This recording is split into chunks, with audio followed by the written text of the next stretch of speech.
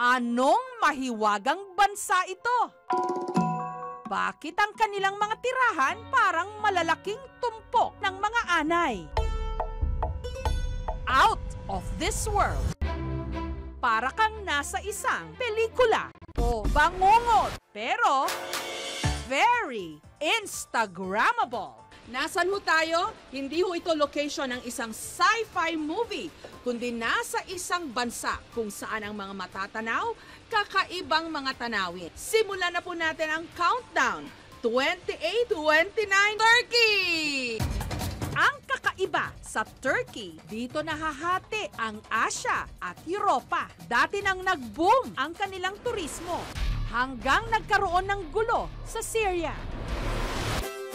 Gayunman, welcome na welcome ang mga turista, lalo pat napakarami nilang pwedeng i-share. Katulad nga ng mga tanawing natatangi. Sila lang ang meron. Rock formations na binuo ng mga bulkan, milyong taon na ang binibilang.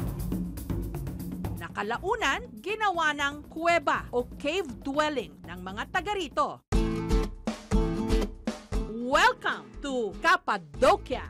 All over Cappadocia, nakikita na natin yung mga rock formations, di ba, na ginawa nilang mga bahay na. Gumawa sila ng mga butas para maging bahay nila. Isa pang purpose ng kanilang cave dwelling, pwede itong piscina, pwede itong restaurant, hotel. Yung police station nila, kuweba rin. Ang explanation nila sa evil eye, para daw yung bad vibes maa-absorb na nung evil eye. Para good luck ka lang, good vibes ka lang. Haliho kayo, pasok tayo sa isang bahay.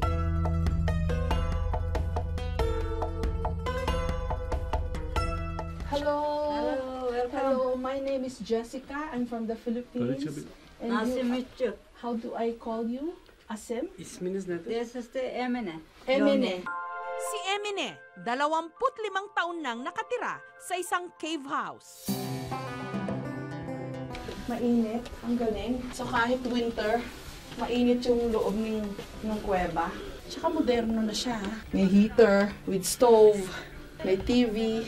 Ang ganda kasi very traditional, oh. Yung mga table runners nila, tsaka yung mga upuan nila. Ang ganda. At carpeted. Very beautiful. What is it like living in a cave? Çok güzel.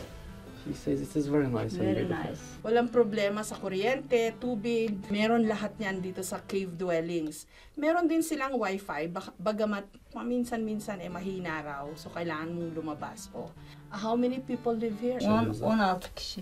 The total capacity of this place was about 16 people in the family. Earthquakes? Is she not afraid? The region is quite safe. That's why the volcanic mountains are not active anymore. Ito yung typical na oven dito, tandoori oven. So sa ilalim ng lupa. Katapat nito, yung labasan ng usok, yung chimney.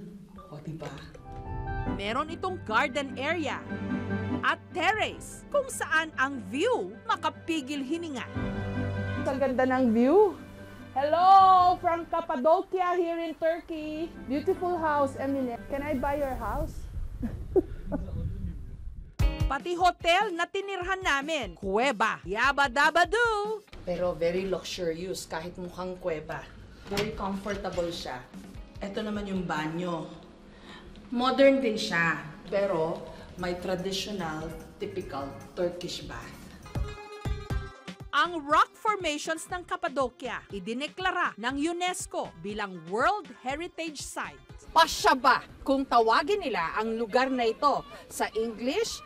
Fairy chimney. Mukha kasing chimney yung mga rock formation na yan. May nagpe-pre-nap. Ganda nga namang backdrop. Hello. Hello. My name is Jessica. My name is Arkan. Arkan and Your Shema. name, Shema. Shema. Yes. You're very beautiful. Thank you so much. When is their wedding? Honestly, the wedding was about 3 days ago, but they wanted to... Hindi pala ito pre-nap. Post-nap pictures and video. So it's after the wedding. Congratulations. I hope you have a wonderful and beautiful life together. Thank you. Ang baho mga camel. Ayan o. Gusto nila sumakay ako. Ang baho-baho nila.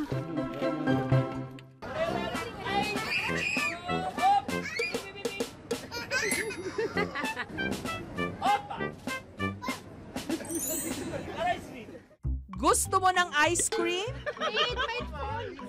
Maghintay ka. Oo, kinakain ko. Dahil may kasama ito. Paandar. Ay, sobrang thick nung ice cream nila. Okay. Oh, this really?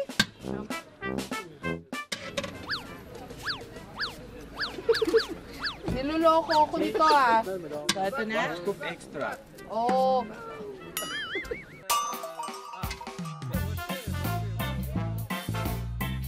May konting sablay.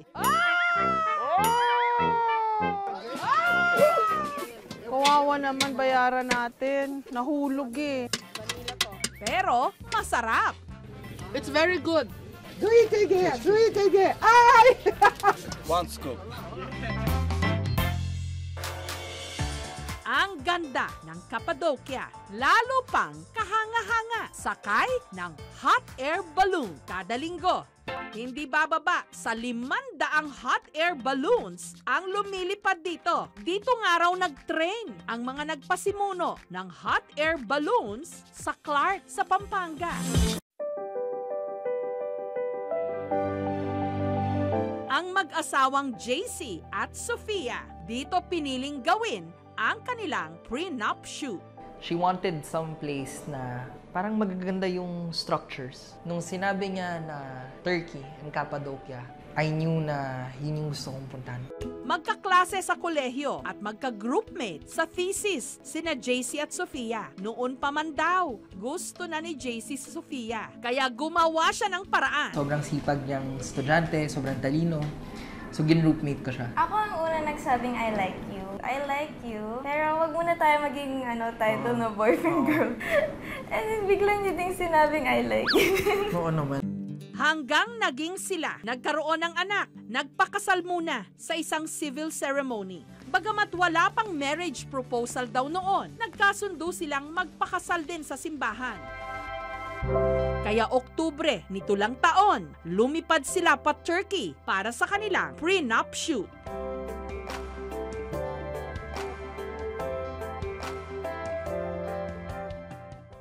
Ang hindi raw alam ni Sofia, kahit pa nagpi-prenup na sila, binalak na ni JC na mag-propose. Laging may scene na ang tawag look away. When she was looking away, the moment that she turned around, I was already bending on one knee.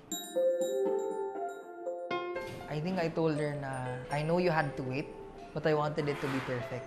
Akala ko props. Tumigaw pa yung photographer. It's the real thing! Oh! Kaya pala. And then, ayun, we got teary-eyed again. Kinabahan pa ako nun, bro. Baka hindi.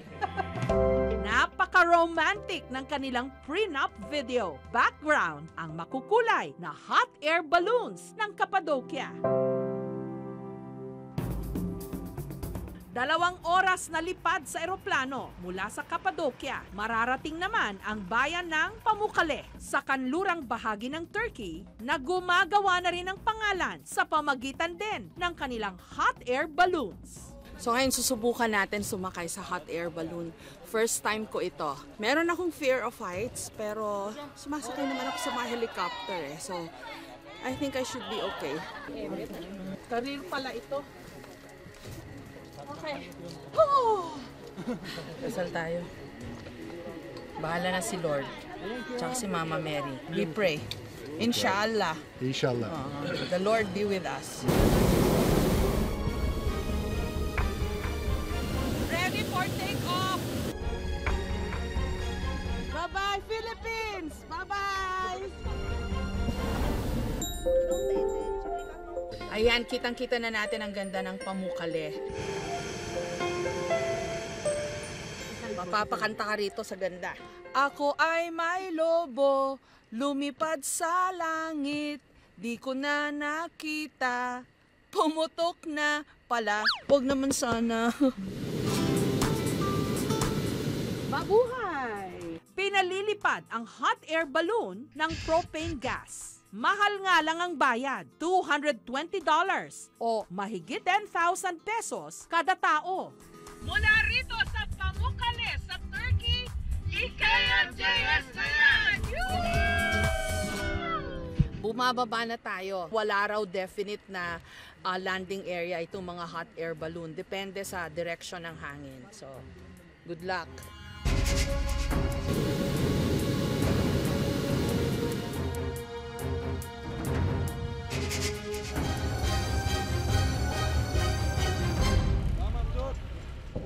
Galing! Palakpakan. Right on target. Sakto! Sakto ang landing. Galing. Yay! Mabuhay! Mabuhay! Mabuhay!